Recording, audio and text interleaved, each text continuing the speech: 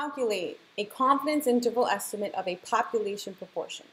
So using formulas. These are the formulas for a population proportion confidence interval. So E, we didn't talk about yet. E is called a margin of error. Margin. That's so big.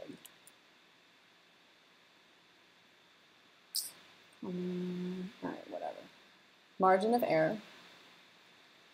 And this is basically a formula.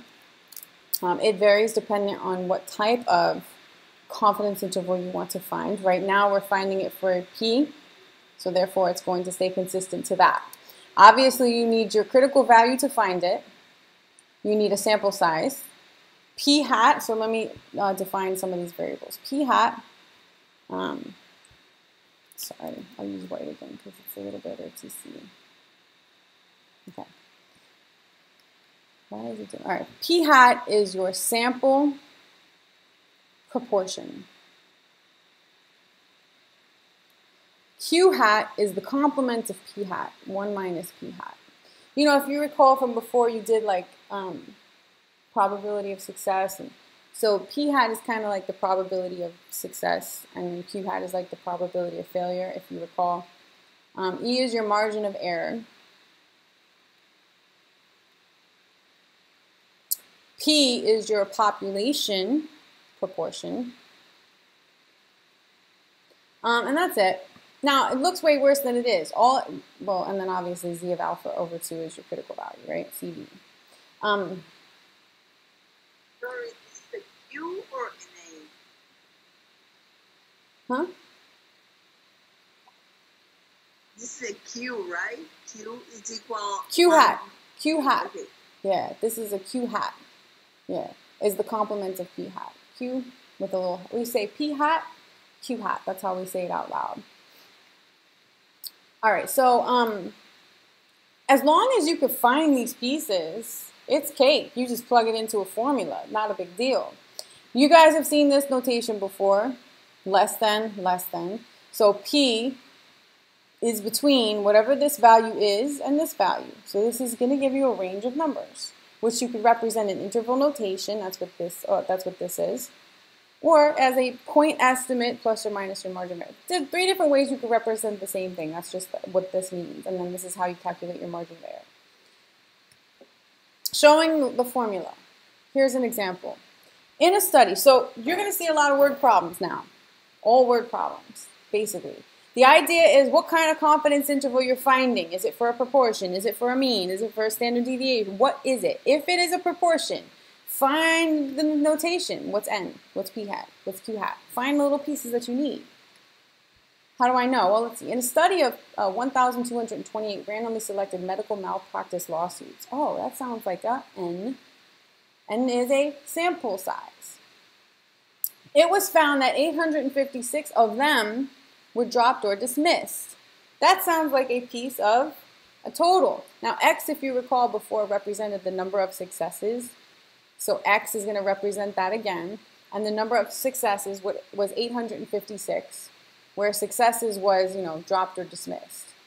I'm just going to say dropped, okay? Well, dropped or dismissed.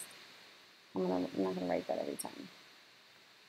So I know that a part of a total was dropped or dismissed. Therefore, I'm talking about a piece of a total or a percentage or a proportion. P hat is a sample proportion. From this sample, what proportion were dropped or dismissed?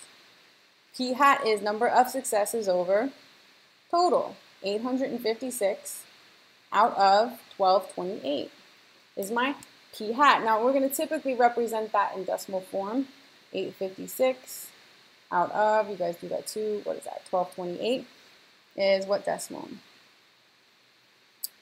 0.6971, so approximately 0.6971. And I like to take at least 4 digits to the right of the decimal. You can even take more if you want, because you're going to use this, obviously, to plug it into a formula to find something else, right? So I read this and I said, in a study of this sample, this many people had, you know, a success, which in this case is dropped or dismissed. So I automatically know I'm dealing with a proportion of something. Find my proportion.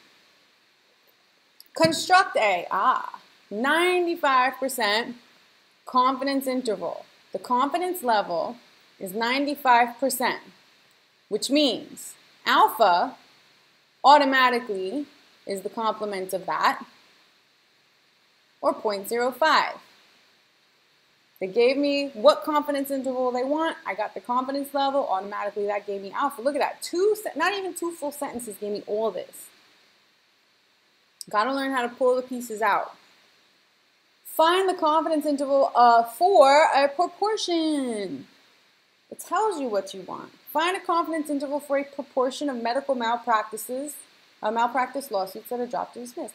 Now, use this sample to see what happens for the population. You know, let's say out of all of the population of medical malpractice lawsuits, approximately what percentage of them are dropped or dismissed based on looking at this sample. I'm using this sample to approximate something for the population, and we're going to be 95% confident in my result, and it's going to be an interval of numbers. Let's calculate it. So, formula. Well, let's find our margin of error first. But to calculate this, all right, let's see what I need. I have p hat, right? I determined p hat. Which means, q hat I need, right? But q hat is easy because q hat is always 1 minus p hat. And I have p hat. 1 minus 0.6971. Now I'm literally just like following a formula. 1 minus 0.6971. Once I find the pieces, this is just like robotic. 0.3029, approximately. 0.3029. What else do I need? Let me see. I need n. I have n. I need a critical value. I need z of alpha over 2. Okay, well, let's do alpha over 2. Alpha is 0.05. So alpha is 0.05 over 2, which is 0.025. I'll give you guys a chance to calculate that if you want. So I want this critical value of z of 0.025. Now I'll draw my picture and everything like that just to show you, but you know, you're going to get to the point where it's repetitive, right? It's a z-score, blah, blah, blah. My critical value here, we just did 2 of them. It's the same idea. I'm on an S&D curve because the critical value here is a z-score.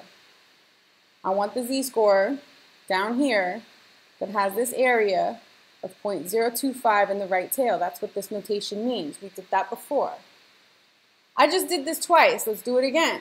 Let me share my screen. I want a z-score. I have an area. What do? Inverse norm. Second, vars, inverse norm.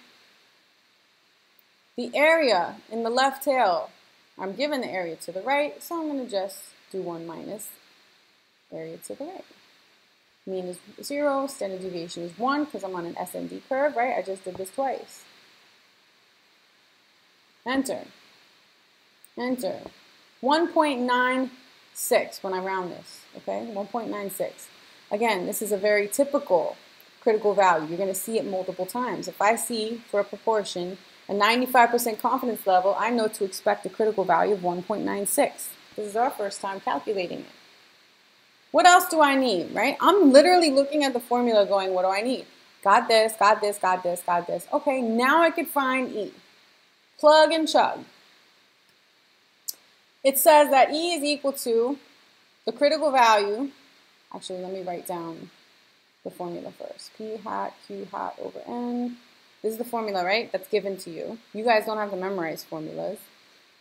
I found the critical value, 1.96, times the square root of P hat we have 0.6971 times Q hat we have 0.3029. I'm literally just plugging it into the formula that is in front of me, divided by N, which we have 1228.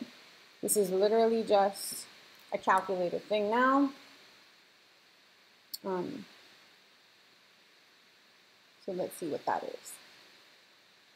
So be careful with your order of operations. I'm going to go in here first and do my under square root first. Do that, and then kind of like work my way out. So 0.6971 times 0.3029. Enter. Then I want to divide that by 1228. Right? Enter. You see this A and S, it just pulls up the last answer. I want the square root of this. Right? That's what my formula says. Take the square root of whatever you got there. So now I'm going to take the square root. So second, here's where square root is. But I want to pull up this last result. So you see on top of your negative sign is A and S. That's going to pull up my last answer. So second, negative. So I want to take the square root of the last result. That's what I'm doing. Enter. And this is just my method. I'm just working because I don't want to mess up my order of operations. So I just found this. And then I just have to multiply it by my critical value, 1.96. Enter. This is my margin of error, 0.0257. And I'm going to take 4 digits, 0.0257. Okay? So, approximately 0.0257. So my margin of error is approximately 0.0257. I'm not done, because this is not a confidence interval. This is a confidence interval. But I had to go through a critical value. I had to go finding these. I had to find a margin of error to go and find the confidence interval. Now I have to plug and chug here. So I'm gonna write it out. My confidence interval. Here's my confidence interval. P hat minus E is the lower end of my interval, and P hat plus E is the high end of my interval. And my population proportion for this is going to be somewhere in the middle. P hat I have 0.6971 minus my margin of error I just calculated, 0.0257. So I just subtract them on the left and add them on the right. Right, plus. And now I'm going to have an interval of numbers for my population proportion, 0.6971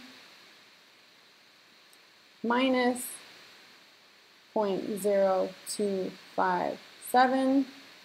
I get 0.6714 on the low end, 0.6714. And then I'm going to add the two, 0.6971 plus 0.0257, and I get 0.7228. 0.7228. And this is my confidence interval. Now, 1 second, let me plug in my computer. Wait. I'm not, technically done. These are the numbers. What do they mean? I have to interpret it, right? You're going to be asked to now interpret. After I calculate all that stuff, what does it mean? Interpret it now.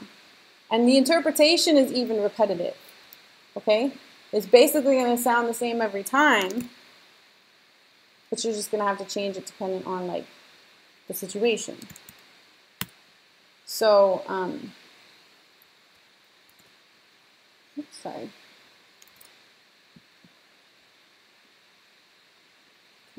Okay. We say we are. What is my confidence level? It was 95%. We are 95% confident that the true value of for the proportion. Now, how do I know what I'm doing again? I go back to my word problem. What is the true value for the proportion of medical malpractice lawsuits that are dropped or dismissed for the proportion of all medical malpractice lawsuits that are dropped or dismissed is between, and I could represent this as a percentage because a proportion is a percentage also, is between 67.14% and 72.28%. So we can say 95% confident that between 67.14% and 72.28% of all medical malpractice lawsuits are dropped or dismissed. And I would say that's the majority, right? That most of them are dropped or dismissed. So we just found a confidence interval for a population proportion, okay, using the formula for it, going through all the process. And this is what it was for this situation. So I used a sample to determine something for a population called a confidence interval. There's an interval of numbers that represents the population for this particular type of situation.